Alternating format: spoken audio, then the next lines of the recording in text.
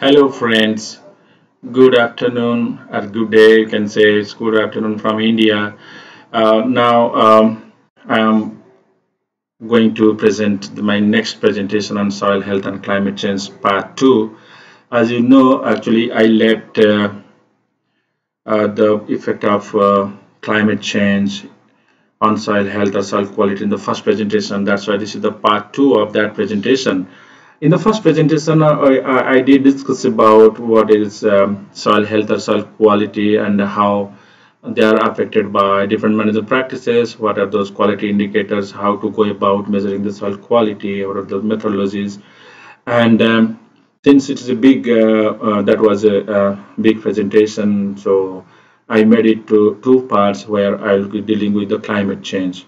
So as you know, global warming and climate change is most important phenomenon that is happening around us nowadays, and it's been a natural phenomenon, climate change, but due to the human activities and the globalization and industrialization, there is change in the atmospheric temperature and carbon dioxide and the rainfall pattern.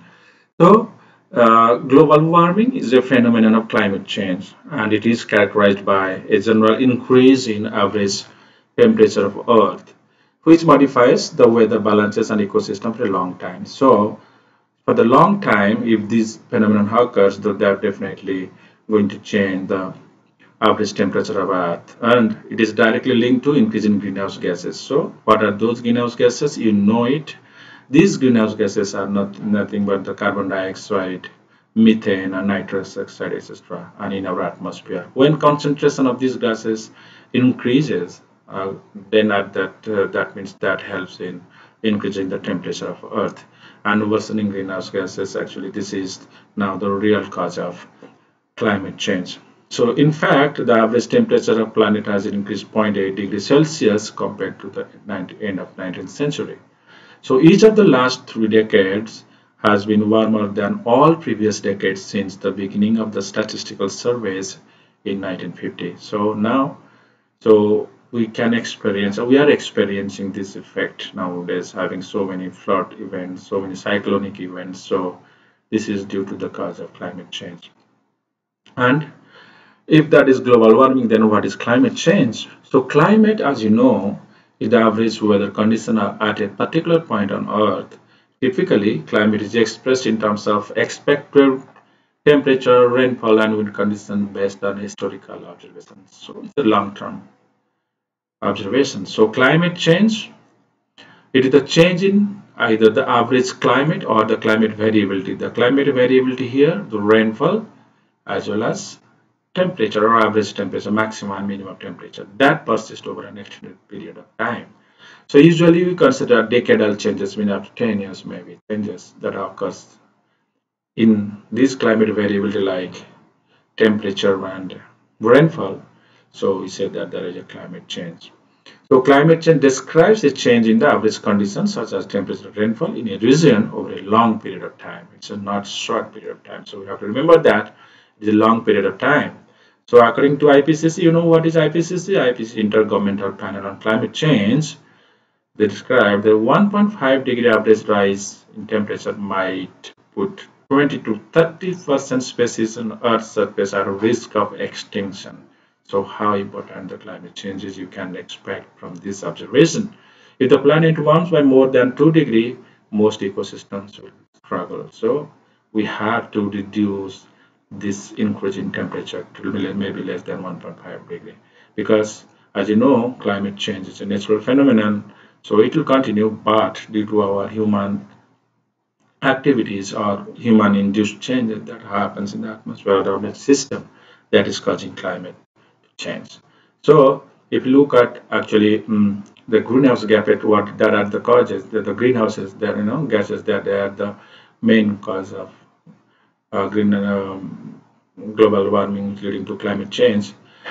So I must tell you what are those greenhouse gases. These greenhouse gases are carbon dioxide, methane, and nitrous oxide. So if you look at this figure here, as I told you, it's a natural effect. So how the surface of Earth is getting warmer, because If you look at this, the sun, the solar radiation, when it reaches the earth, some of the sun's energy is absorbed on the earth's surface and converted to heat energy, and some are reflected back and to the space. But when it hit the earth's surface, then the heat energy rises and some escapes to the atmosphere, but some of this energy encountered the gas molecules just like carbon dioxide, methane, nitrous oxide, and scattered it and reflected back to the Earth's surface. This heat energy actually increases the temperature of Earth. So that's what actually you know that the greenhouse gas emission is natural phenomenon, but due to the human enhanced greenhouse gases, this layer of greenhouse gases you can see that increase in the atmosphere. So if you look at that sense, the greenhouse effect is a natural phenomenon. However, the increase in greenhouse gases is linked to human activities. It is thus no surprise that the world's leading climate scientists believe that human activities are very likely the main cause of global warming. So, these human activities, what are those human activities that causes global warming leading to climate change? Let's move to the next slide where you'll have the list of all those greenhouse gases and causes. So, what are the causes of greenhouse gases? As I mentioned in my earlier slide, the human activity because of fossil fuels. So fossil fuels is obviously the first choice of global warming, as burning coal, oil and gas produces carbon dioxide, most important greenhouse gas in the atmosphere. Deforestation, tree help in regulate climate by absorbing carbon dioxide, and you know carbon dioxide is one of the greenhouse gas. So increase in carbon dioxide concentration also increases the temperature of Earth's surface. When they are cut down, these trees, the positive effect is lost, and the carbon stored in the trees is released into the atmosphere, because when you cut it, then it will not trap, it is dead, so it will decompose and it will also release carbon dioxide to the atmosphere. And intensive farming, not only the ever increasing livestock but also the plant protection products or fertilizers, they also help in nitrogen fertilizers. Suppose increase in nitrogen fertilizers also release nitrous oxide to the atmosphere, depending upon the condition or the management practices you are following for different crops, whether it is arable or non-arable. So depending upon the situation that prevails in the surface of earth or in your cultivation area, that will lead to increase in greenhouse gas. In fact, cattle and sheep produce large amount of methane while digesting their food, while fertilizers produce nitrous oxide, as I mentioned.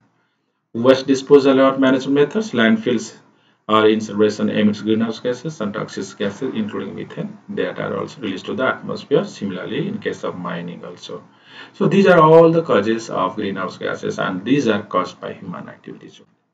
So you can guess how much greenhouse gases, how we are the responsible, we are the responsible person, we are responsible for increasing greenhouse gas concentration in the atmosphere. So how this climate change will affect our soil health? So this is what actually I have a big diagram here. I have mentioned schematic represents potential links between climate change and soil health. If you see causes of climate change, as I mentioned here, the natural causes and causes by human. Causes by human increases greenhouse gases and local activities, industrial activities, or globalization that helps in increasing temperature, rainfall, carbon dioxide concentration in the atmosphere, and that will cause the climate change. And climate change, what are those factors that are temperature, carbon dioxide, rainfall, how they are affecting? If you consider rainfall as one of the most important factor, because of increasing rainfall or decreasing rainfall or optimum amount of rainfall received by a particular place, that changes the vegetation cover, and that also increase because as it is expected that most of the places in India or maybe other parts of the world, we are likely to get more rainfall. So that causes heavy rainfall causes surface runoff, because the rainfall distribution will be very it will be very erratic. So what will happen? We'll receive more rainfall in a short span of time, that will cause a severe soil erosion. So rainfall pattern also help in loss of surface soil as well as other things. Similarly, if you consider the soil, you look at these ecological regimes. So because of rainfall, the air regime, heat regime, and biological activity on the surface of the soil or in the soil profile, and also which is linked to the soil fertility, that will also change. But if you look at this diagram, we also may have more detailed description. Climate change in changing temperature, carbon dioxide, and rainfall pattern also change in land management practices. Its influences because of rainfall and temperature carbon dioxide concentration, we are expecting farming practices also because we'll concentrate on here in farming practices. As you know, increase in carbon dioxide concentration will help most of the plants. That means gives a fertilizing effect. So C4 plants will be more affected, means they will produce more than C3 plants because they have the capacity to absorb more carbon dioxide than the C3 plants. Similarly, what will happen? So, if you look at the soil, which provides the net primary productivity to the plants, because the plants are grown on soil. So, what are those soil health indicators that are affected by climate change? If you look at the soil, if you look at the increase in rainfall or other things, soil slaking and dispersion of aggregates that lead to surface scaling as well as available of water content and distortion in the profile. So rainfall pattern will change these indicators in the soils. That means soil quality or soil health. Similarly, what are the things? Water availability and soil texture, function of rainfall. So when rainfall is more or less, depending upon the soil texture, it is clay or less clay or more, or it's loamy type. So there are different plant available water capacity, reducing the plant available water capacity, and or maybe decrease, there will be decreased waterlogging and maybe increase in waterlogging depending on the texture of the soil. Similarly, other things that transient soil salinity because of temperature and rainfall patterns, there will be also increase in salinity area, or seawater inundation due to high rainfall also they may increase in coastal salinization. So these are they need to affect the soil health, the soil quality. Similarly, wind and water erosion, as I mentioned here, that also is likely to be happen, and decrease in soil organic carbon due to temperature, or maybe there is increase in soil organic in some places where temperature and carbon dioxide and rainfall they balance. There may be chances of increasing net private productivity, and that also may help in carbon buildup. Similarly, nitrogen mineralization, phosphorus mineralization, other leaching, all those processes that happen in soil and nutrient transformation, that will also affected by climate change. So all over, all together, the climate change will affect the soil health and will affect the soil health indicators. So these are all the factors that will be affected by climate change. But what are those management practices to reduce the negative impact of climate change on the soils? So the most important, as you know, plantations. So because you are growing plants or trees, they will absorb carbon dioxide, a big amount of carbon dioxide will absorb. This is the best possible ways to mitigate the negative impact of climate change.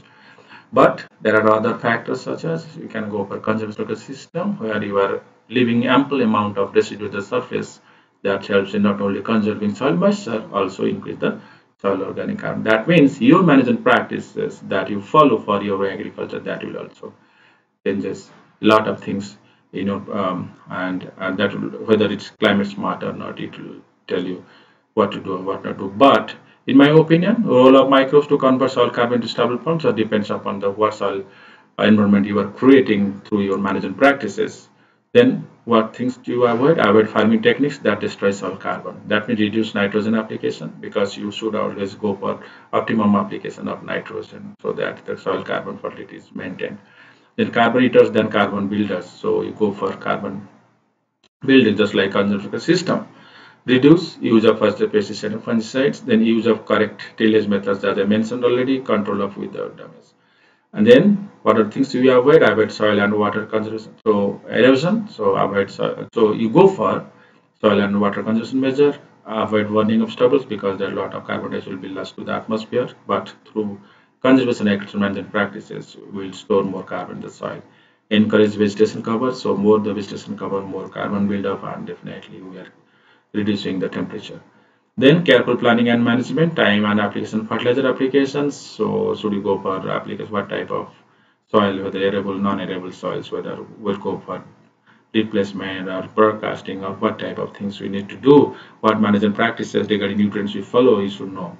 So conservation measures to maintain peatland moisture. So that needs to be, whether the peatland is increasing temperature, they may decompose and release carbon dioxide to the atmosphere. So coastal management options as well as conservation of low-lying vulnerable coastal habitats. needs to be planned carefully with considered possible impact on process or gas flux. So these are all management practices to reduce the negative impact of climate change. So friends, I hope this will help you uh, better understanding what I presented. And if you have any queries, all those things, please contact me. You have my email, all those things. So I hope this helps you, and